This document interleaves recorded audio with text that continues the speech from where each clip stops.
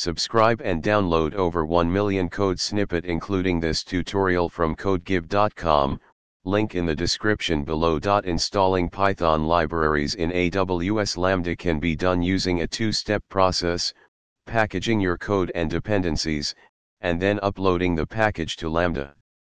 Here's a step-by-step tutorial on how to achieve this. Create a virtual environment.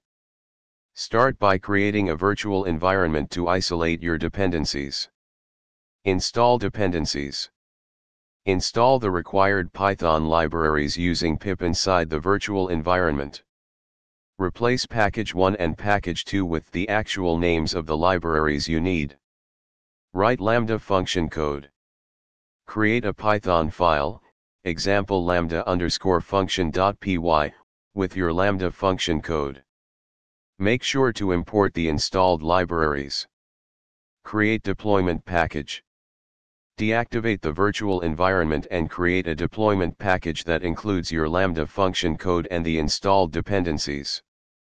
Adjust the Python version, example Python 3.8, based on your virtual environment's version. Upload to AWS Lambda. Open the AWS Lambda console, create a new Lambda function, and configure the runtime to match your Python version. Upload deployment package. In the function code section, upload the lambda_function.zip file you created earlier. Configure handler. Set the handler to your Python file's name without the extension and with the function name. For example, if your file is lambda_function.py and the function is lambda_handler, set the handler to lambda_function.lambda_handler. Configure environment variables, if any.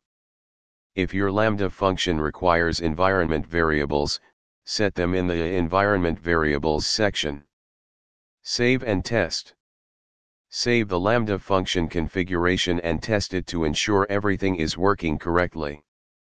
Following these steps should help you install Python libraries in AWS Lambda and deploy a function with its dependencies.